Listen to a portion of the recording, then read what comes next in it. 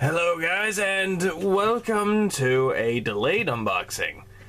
Normally I would do this the day after, but it's been 2 days since this actually came out. But lucky for you, I hadn't even opened the damn thing. But unfortunately I actually couldn't do anything about it because I was trying to get caught up on my sleep and doing other things. But that's not really important. For one, I actually did get a package, and it was with Mike Jevons' books. If you don't know who that guy is, he's the guy that does infomercialisms on products of the ones that you normally see on TV, and they usually suck, except for some of them. But yeah, if you hadn't got his books, I highly recommend checking those out.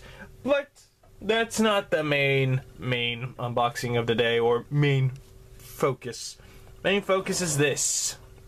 Psycho-Pass Mandatory Madness. This is actually available for Vita and PS4, but I got it for the Vita because that's where I get most of my visual novels. For those of you that do not know what Psycho-Pass is, Psycho-Pass was originally a visual novel in Japan. I think we did get it, but it was only on PC. Later on, they made an anime of this same series.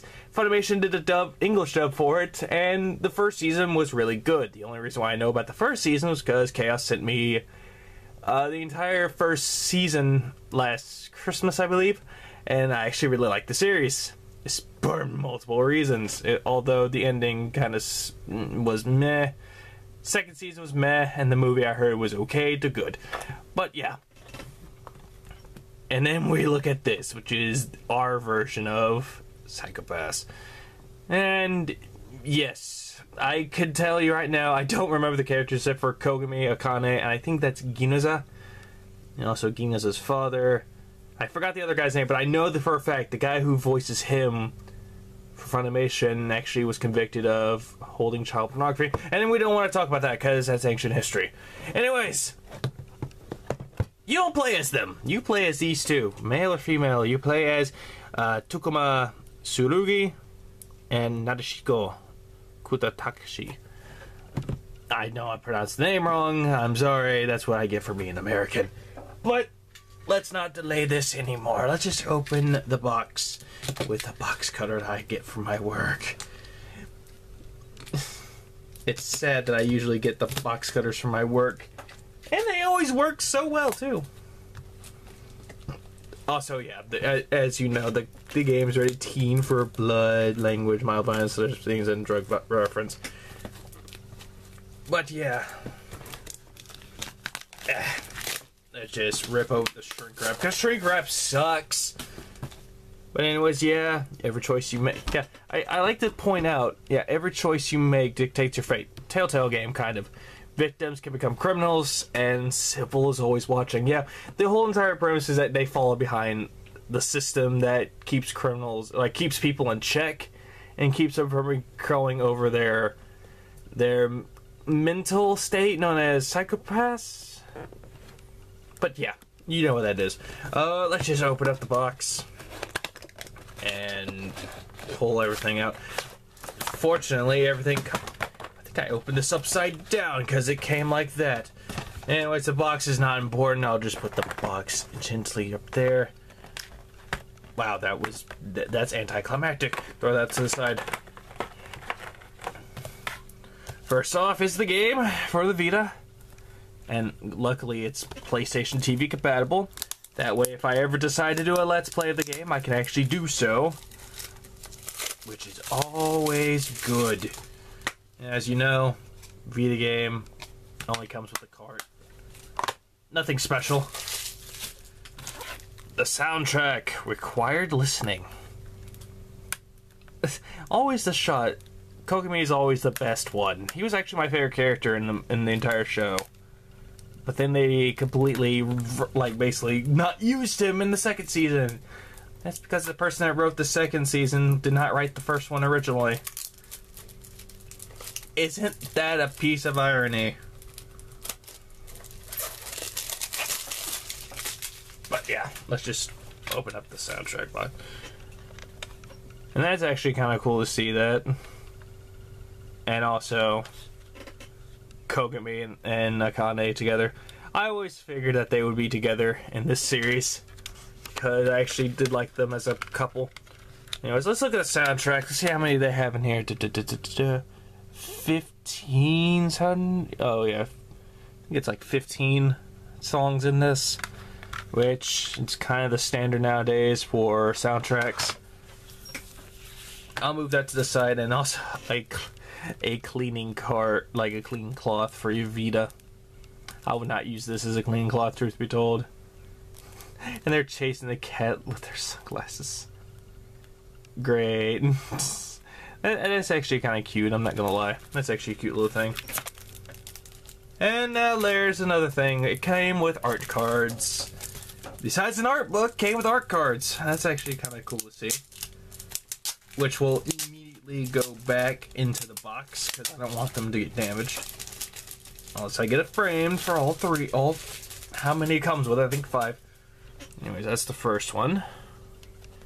Which I will say that actually looks incredibly nice of it.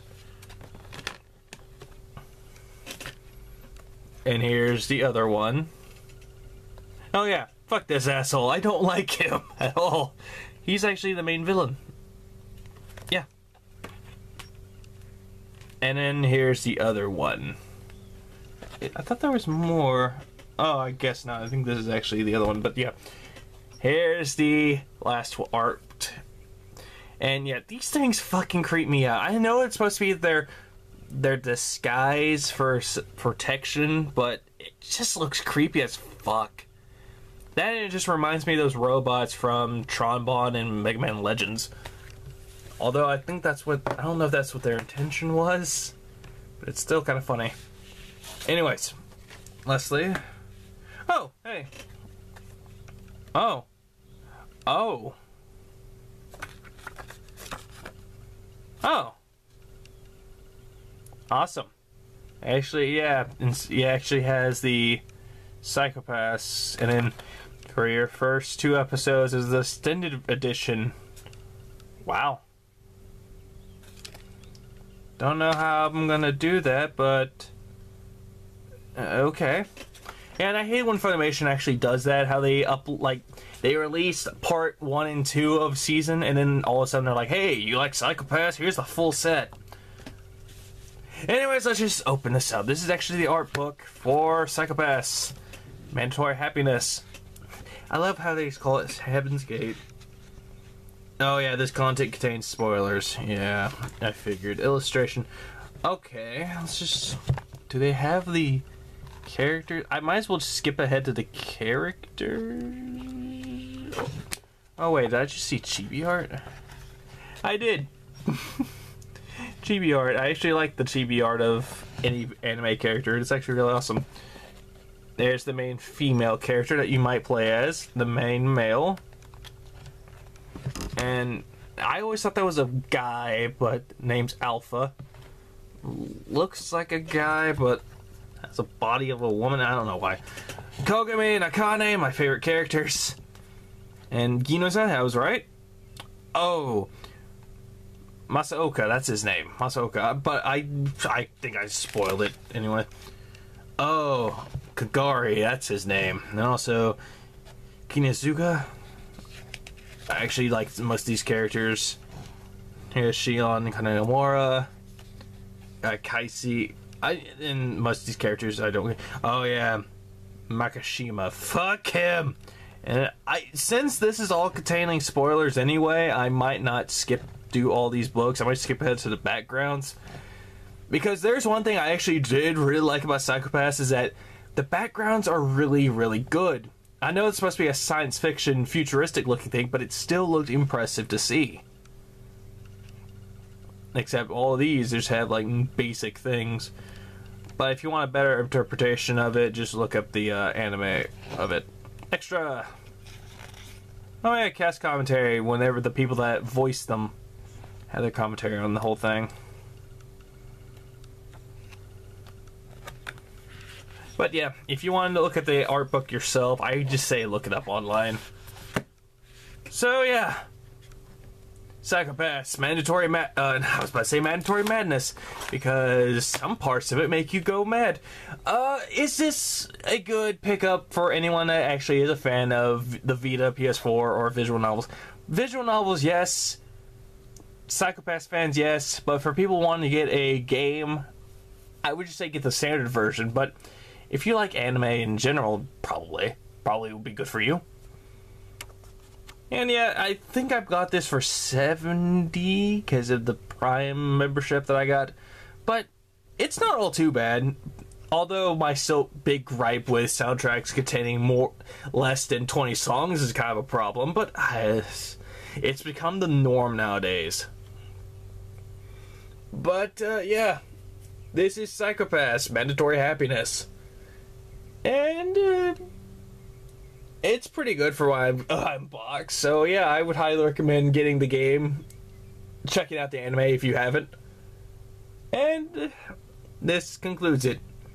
Thank you guys for watching this unboxing. My name is Levity. I'm trying to keep on to everyone else. Goodbye for what I do. But most importantly is I will see you in the next unboxing. Sometime during October, probably. So until we meet again, goodbye.